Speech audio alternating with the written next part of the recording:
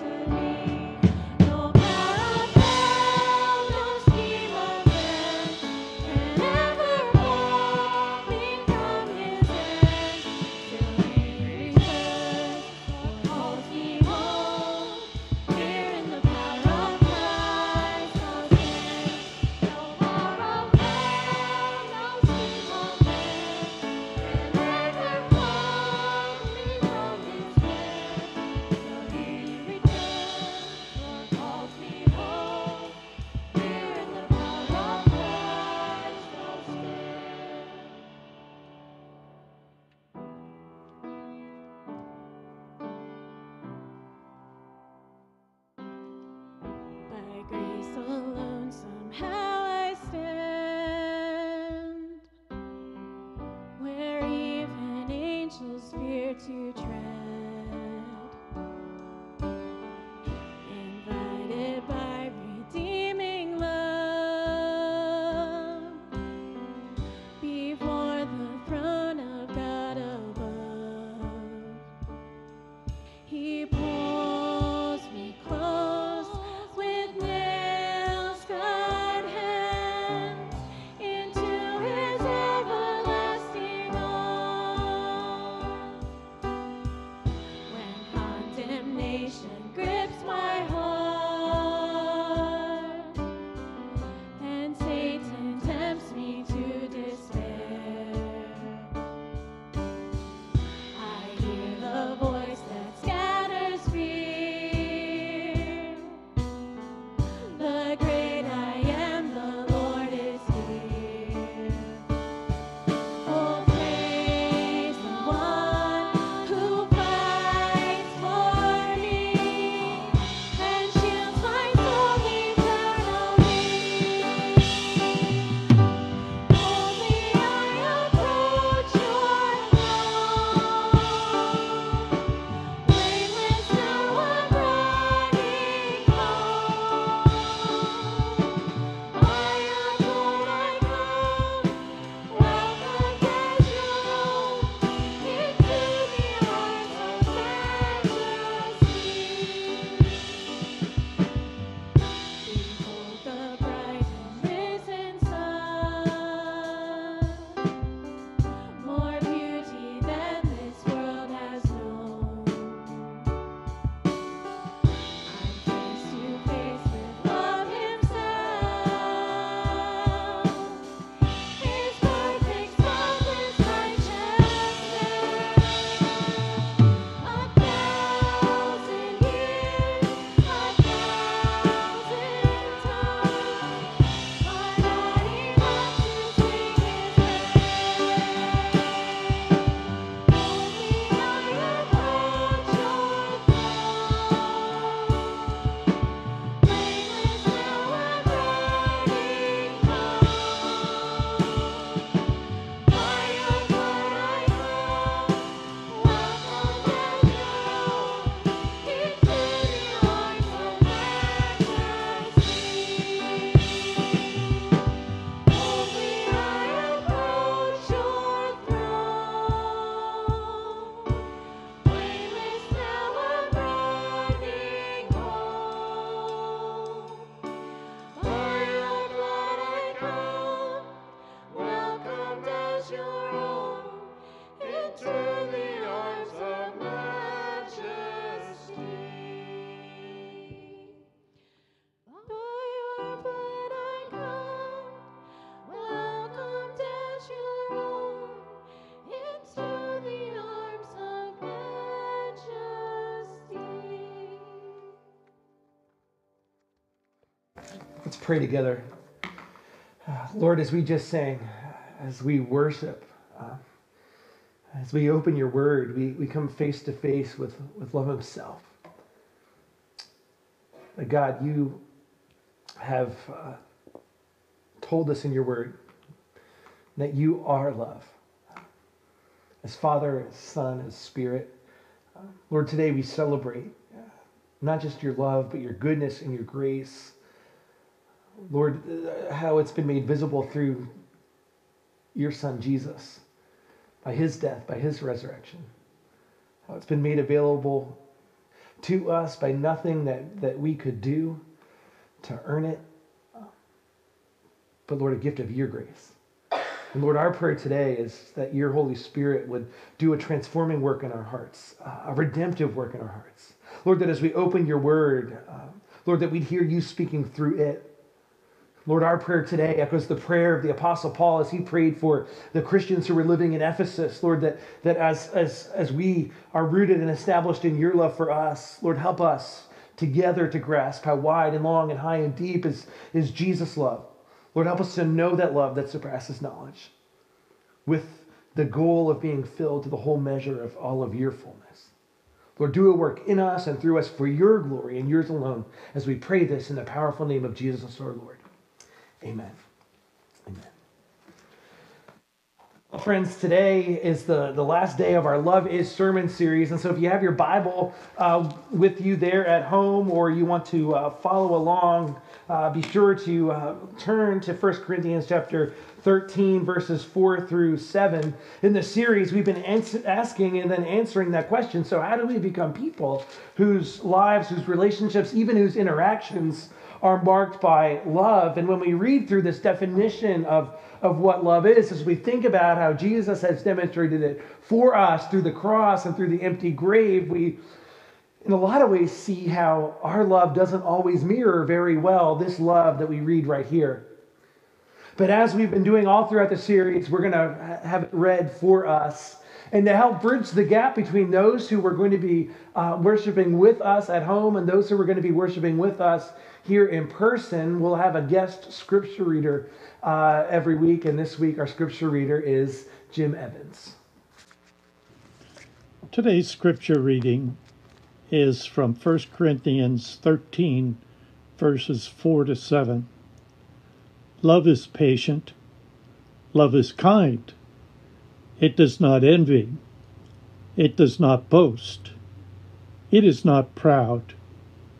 It does not dishonor others. It is not self-seeking. It is not easily angered. It keeps no record of wrongs. Love does not delight in evil, but rejoices with the truth. It always protects, always trusts, always hopes, always perseveres. Maybe you're like me. When you hear these words, it's not always that my name could be substituted for love in this passage. Adam is not always patient. Adam is not always kind. I would imagine for you, no matter how long you've been following Jesus, you are in the same situation. And something I said last week that I think is so important for us to remember is this passage is not a moralistic checklist that can make us feel good about ourselves for the parts of the passage that we can check off. It's also not a hopeless kind of a passage to make us feel those pangs of despair about how bad we are because we can't measure up and we have no hope whatsoever of ever attaining to this. What this list does, what this description of love does, what these 15 facets of love do for us is they propel us toward Jesus, toward the one who makes loving like this possible. Kind of love described here, that word agape love, agape in the original Greek is the love that God has demonstrated to us first through the gospel, the sending of God's one and only Son to this earth to live a perfect life and to die our death in our place. Imperfect, sinful people as we are. The good news of Jesus, who rose again from the dead in victory so that we can have victory over our sin and our death as well. That this is the love that followers of Jesus are enabled to experience, but then this is the love that we as followers of Jesus are equipped to exhibit in all of our relationships, the good and the not so good, the easy and like the last furthest thing there is from easy. See, we can't do this on our own. We need to experience the abiding love of Jesus first, and that's the story of the scriptures. This is the story that God tells from cover to cover, from the first book of the Bible, Genesis, to the last book of the Bible, Revelation. That God has created humanity. He created humanity to live a perfect connection and perfect fellowship and in a perfect relationship with Him. But what had happened was the first human beings, Adam and Eve, had chosen their own way. They thought that they knew better. They thought that they could find their satisfaction or their hope in another place. That caused sin and death to enter the world. And now the entire world has been fraught with brokenness that comes in a myriad of forms. It touches not just our world, but our very lives, yours and mine. The fact that here we are dealing with a pandemic is just one evidence that this world is broken. There is something that is not quite right in this world. But we see it in our own lives. We see it in our own struggles.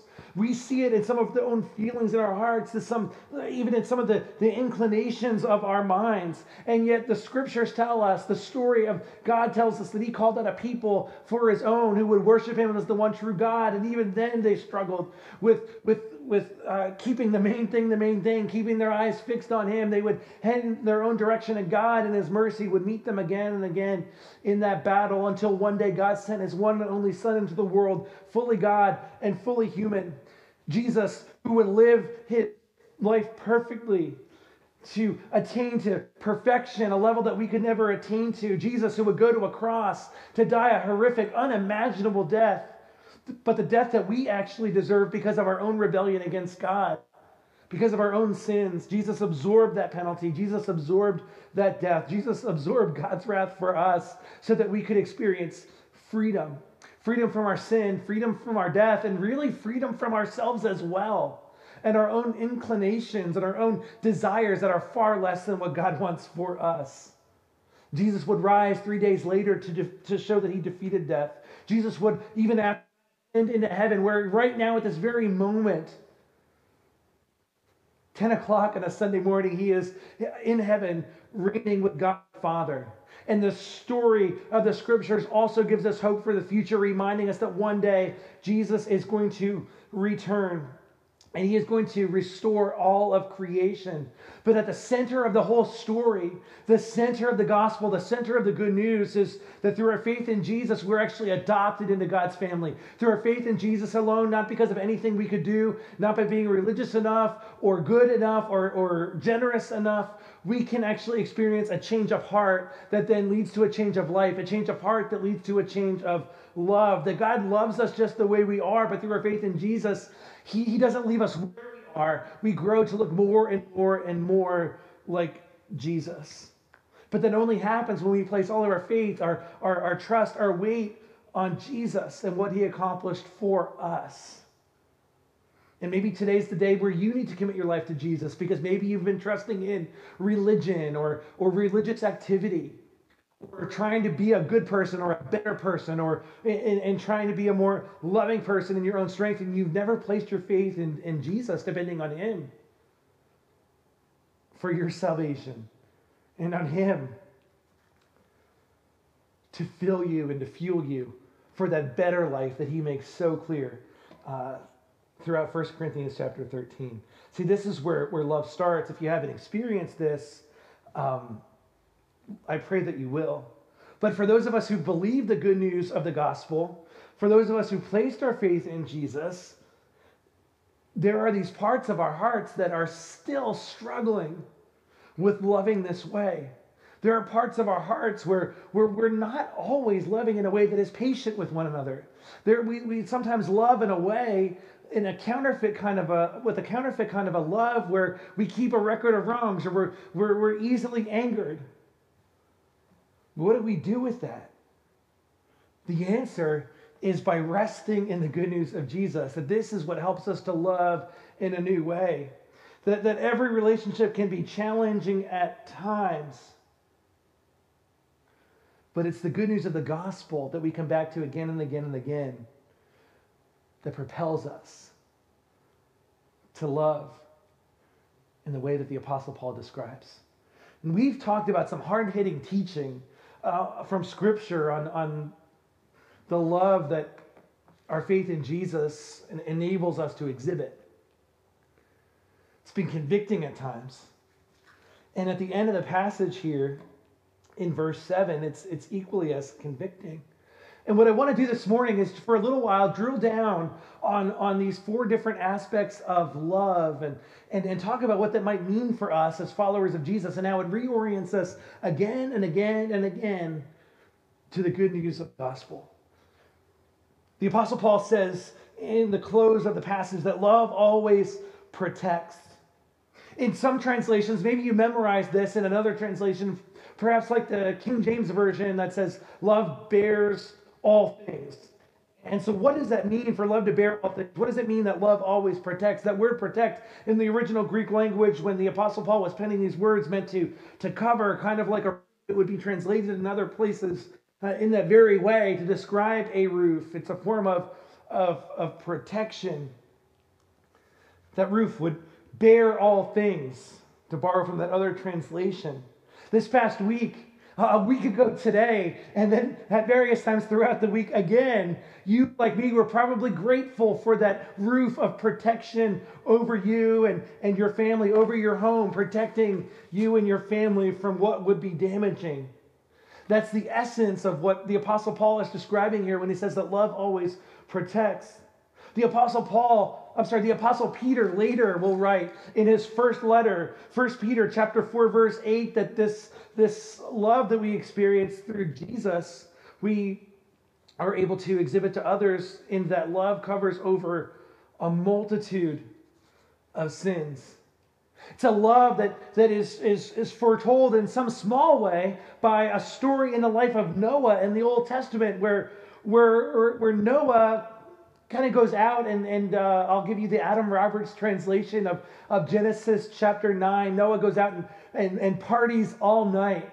And it doesn't seem like he really, at the end of it all, knows where he is or what's been happening. He's kind of like passed out. And two of his sons come and they cover over their dad to preserve his dignity, to cover over his shame. This is, I think, what the Apostle Paul is getting to in 1 chapter 13, when he says that love always protects, or love bears all things. Our love protects the dignity of those around us. Our love toward others protects them from shame. Our love for others protects from needlessly exposing their faults and their failures. Our love protects the reputations of others. And that's really challenging, because there's this human part of us that when we're wronged or we're offended, we don't really want to protect. We want to gossip or slander or damage that other person in some way. And yet when someone fails us or someone disappoints us, when there's a gap between what we expect of the person and our experience with that person, we have an opportunity to put something in the center. And what is that thing going to be? I heard a famous preacher talk about that. And this would be an instance here where we fill in that gap with a protective kind of love that mirrors the protective love that Jesus has shown us.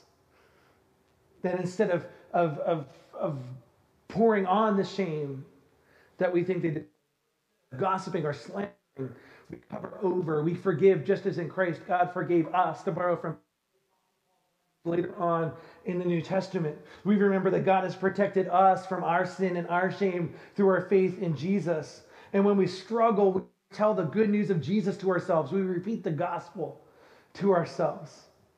We depend on the Holy Spirit to change our hearts. We beg God to change our hearts. We lean into the Holy Spirit's work, His power, His presence. And when we're tempted to talk about the other person to anybody, the one we go to is God. Love always protects. And then there's even more, because the Apostle Paul goes on to describe how love always trusts. And maybe you're like me, you read that and you think, what does that look like exactly?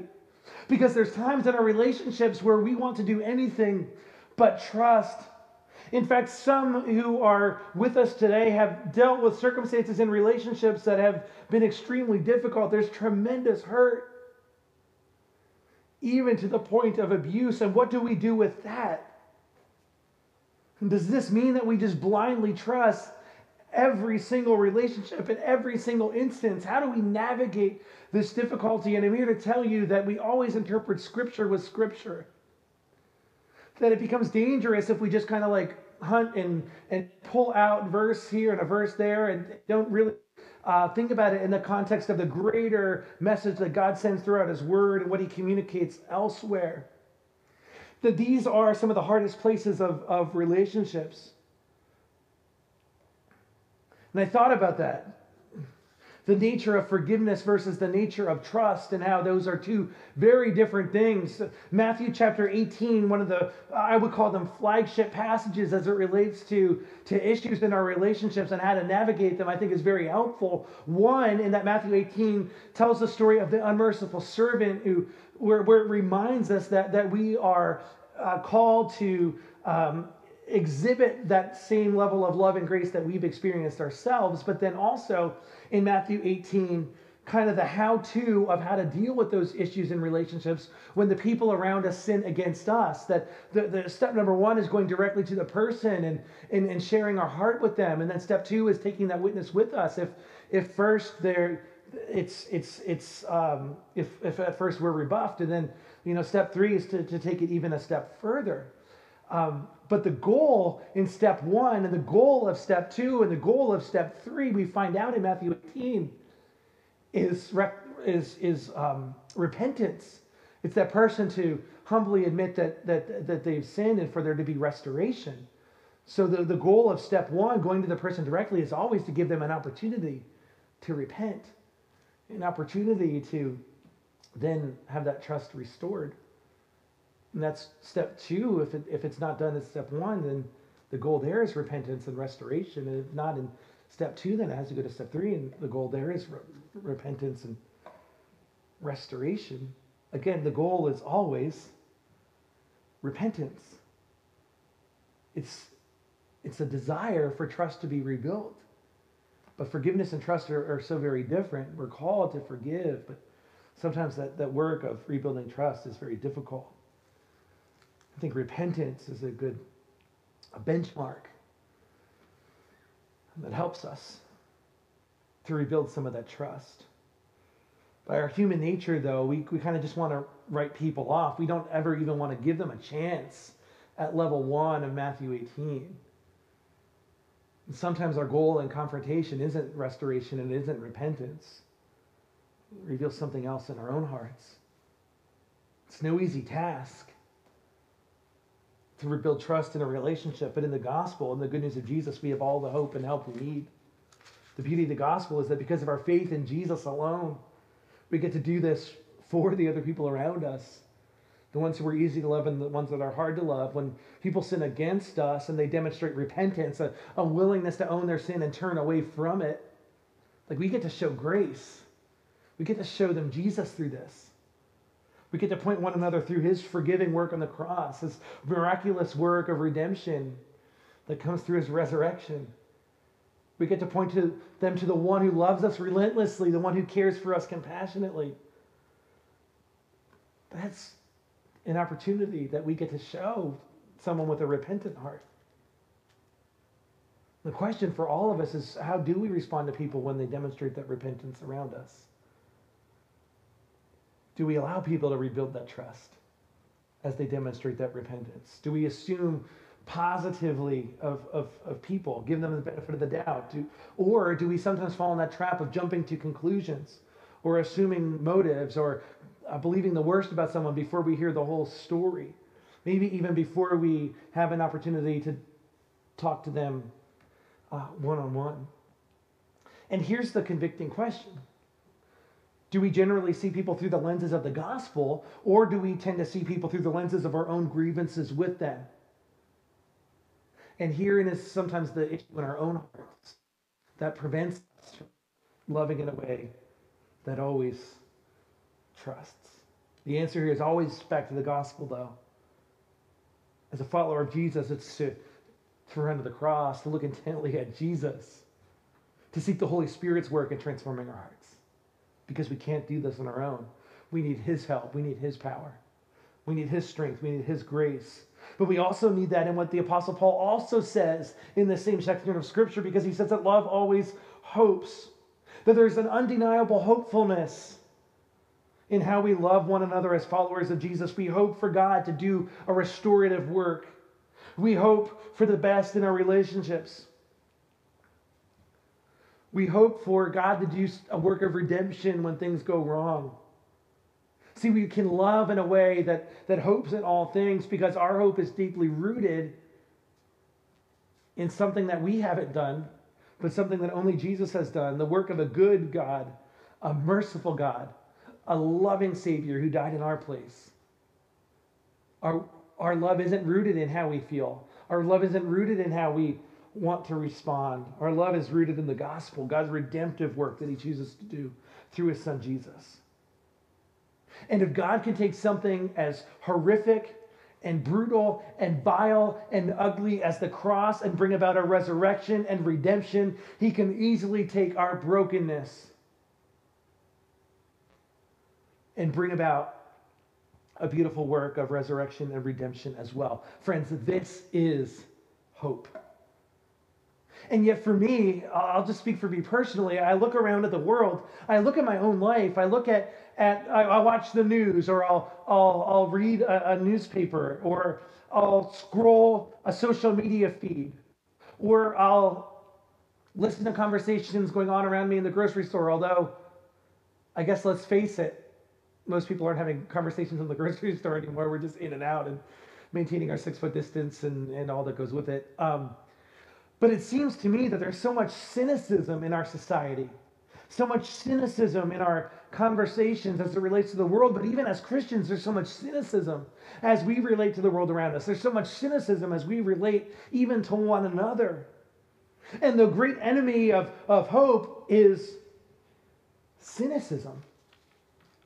Sometimes we're just so guilty of living hopelessly as followers of Jesus. And yet we're enabled through the good news of the gospel to have hopeful and humble hearts. But the gospel actually helps us to stay humble. The gospel helps us to stay hopeful. And the soul-searching question I need to come back to again and again and again that I offer you today as well, because I believe that God wants to do a work in my heart and your heart, is, have we lost sight of God's ability to change the hearts of people? Have we lost sight of the ability of God to change the attitudes of people? Have we lost sight of God's ability to change the behavior of people? Do we behave and do we believe as though God still changes people to look like Jesus? And he still can change me and still can change you. Have we crept into a spirit of cynicism or even criticism? And if we have, the only way to get it right is to turn from it, to confess it as God, to confess it to God for what it is, and then to remind ourselves of the gospel, to remind ourselves of God's ability to change our hearts, to ask God to change and transform the way we see the people around us and the way we perceive the people around us. It's easy to have a cynical spirit, especially in the midst of what we're witnessing in our world today with the pandemic at hand. It's easy to have a cynical kind of a spirit when we are out of touch and disconnected from one another. But the gospel enables us to have a humble and hopeful spirit. But then notice how the passage ends. The Apostle Paul sums it all up so perfectly when he says that love always perseveres. In other words, love pushes through. Love keeps on loving even when it's hard. Love keeps on loving even when we want to quit. Love keeps on loving even when there are issues that need to be forgiven. Maybe you have a situation that comes to mind where it's just really difficult to love. And what's the answer? It's the same answer to all these things. It's the same answer to every part of what it means to live our lives for the honor.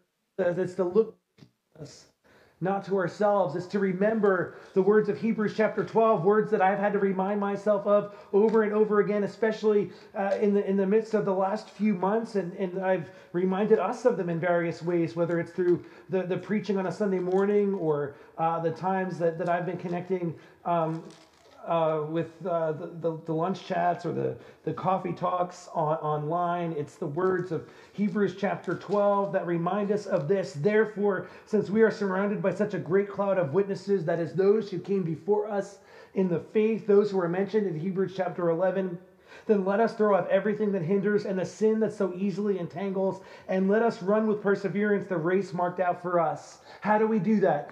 The writer of Hebrews tells us, verse 2, let us fix our eyes on Jesus, the author and perfecter of our faith. How did he do it, you ask? It says here, who for the joy set before him endured the cross, scorning its shame, and sat down at the right hand of the throne of God. And then we're reminded in verse 3, consider him who endured such opposition from sinful men so that you will not grow weary and lose heart. How do we guard against wanting to quit? How do we guard against pulling away rather than leaning in? It's to consider Jesus and how he endured his own issues with the sins of others. Look to Jesus.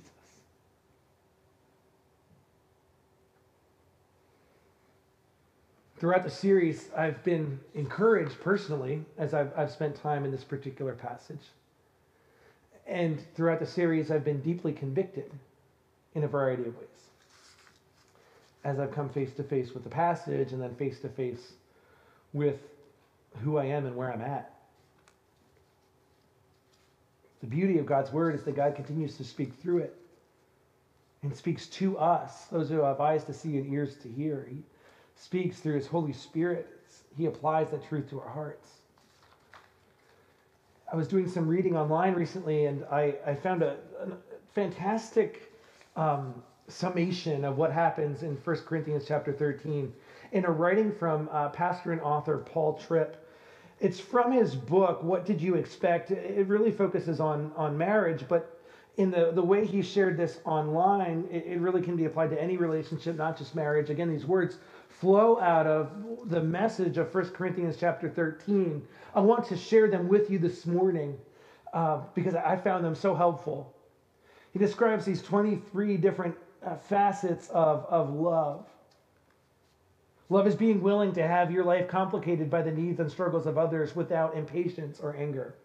You can hear 1 Corinthians 13 in that, I'm sure. Love is actively fighting the temptation to be critical and judgmental toward another while looking for ways to encourage and praise.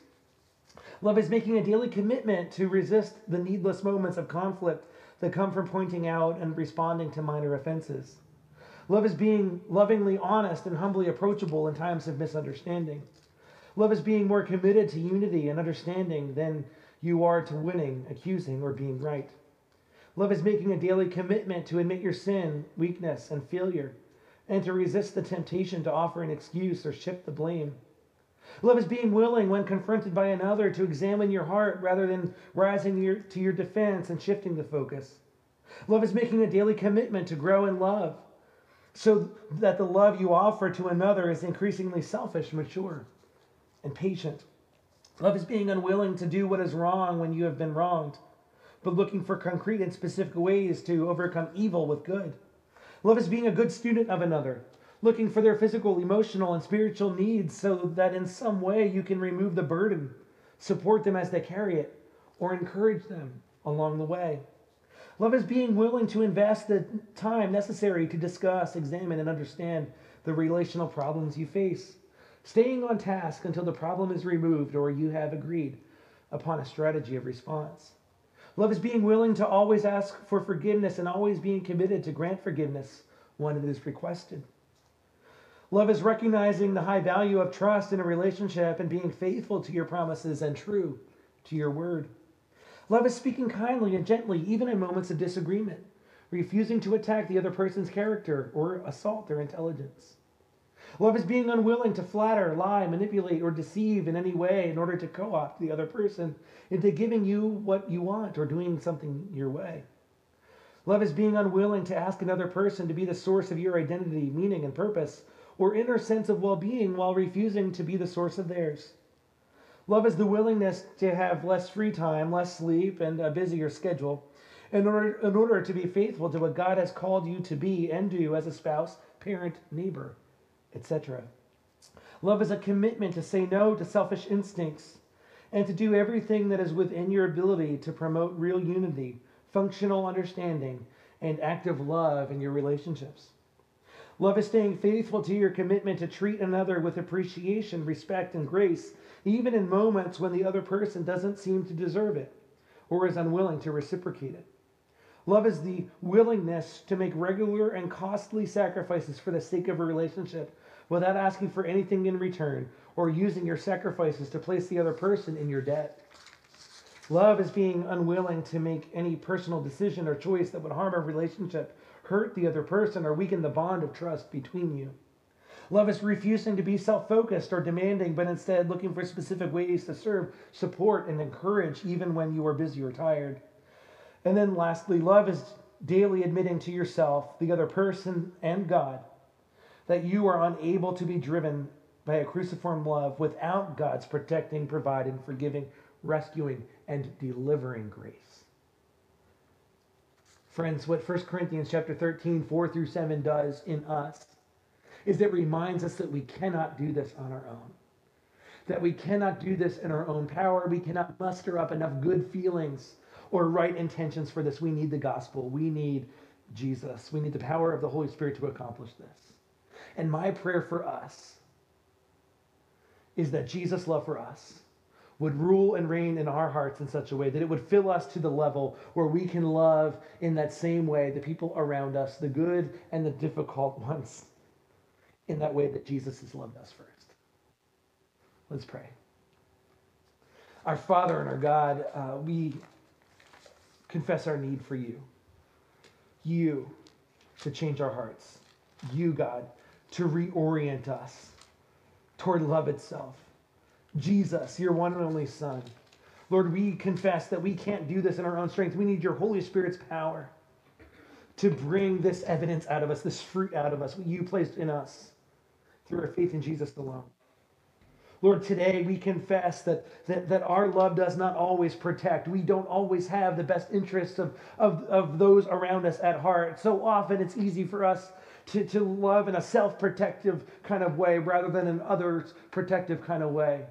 There are times, Lord, where we willingly and knowingly pile on sin and shame on the people around us. There are times when we damage the reputations of those around us. There are times when we would rather gossip or slander.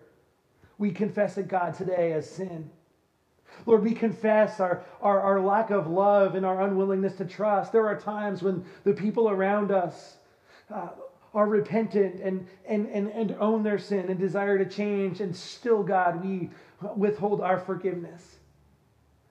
We're unwilling to allow the rebuilding of trust, slow as it may be. We're unwilling for it to happen. Lord, we confess that we're not always that hopeful and humble in our relationships. We confess, God, that it's easy for us at times to be cynical. We confess, Lord, that it's easy for us at times to quit on relationships, to pull away rather than lean in. It's easy for us to assume the worst rather than believe the best.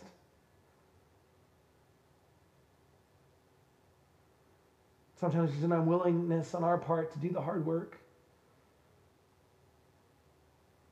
in following the very clear prescription of Scripture of going to that person and speaking one-on-one in love with the hope of repentance on the other side. Again, God, we need the good news of the gospel to transform us, not just to save us from our sin. Although, Lord, I pray for those who maybe have never experienced the salvation that comes by placing their faith in Jesus alone. But, Lord, the gospel is something we never move away from as followers of Jesus. That it's not just the source of our salvation, it's also the source of our sanctification. God, remind us of who you are and who we are in light of that. Remind us of the grace and the mercy that's been made available to us for the power of your Holy Spirit who's at work in transforming us from glory into glory. Or do a transforming work today in our hearts, do a redemptive work in our relationships. And may it be, Lord, for your glory and yours alone as we pray this in the precious and powerful name of Jesus our Lord. Amen.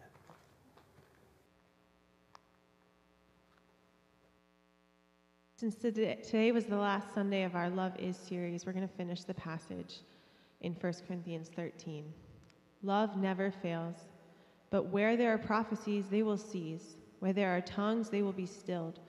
Where there is knowledge, it will pass away. For we know in part and we prophesy in part. But when completeness comes, what is in part disappears. When I was a child, I talked like a child. I thought like a child. I reasoned like a child. When I became a man, I put the ways of childhood behind me. For now we see only a reflection as in a mirror. Then we shall see face to face. Now I know in part, then I shall know fully, even as I am fully known. And now these three remain: faith, hope, and love. But the greatest of these is love. Friends, completeness is coming. For those of us who have trusted Christ as our Savior, we will see him and experience his love face to face. But as we wait, we have the privilege of running to him and resting in his embrace. And we're going to sing about that together in our last song. So please join us in singing.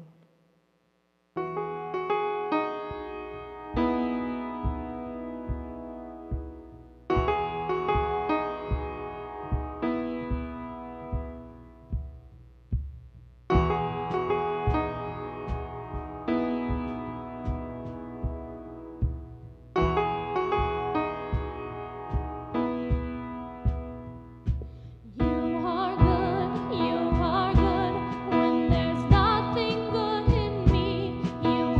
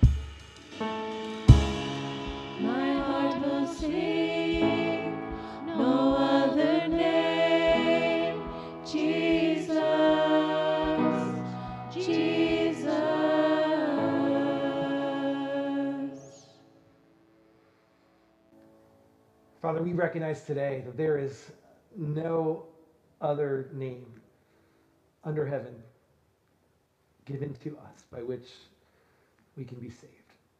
Jesus is the source of salvation. Jesus is the source of all that is good. Lord, draw us back to yourself again and again and again. Lord, give us hearts that are oriented toward your love and grace. Give us hearts that are dependent on your Holy Spirit's power to do in us and through us what we cannot do on our own. Lord, continue to fill us with the hope that we have through the good news of the gospel. And Lord, may that propel us deeper and deeper into who you are as Father, Son, and Spirit. Lord, as we head into the week ahead, we look forward to how we will see you at work. Give us eyes to see you. Give us eyes, Lord, to hear you speaking. Lord, give us opportunities as we open your word day in and day out to be reminded of who you are and how much we need you.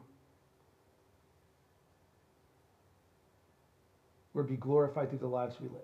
We pray in Jesus' matchless name. Amen. And God bless you.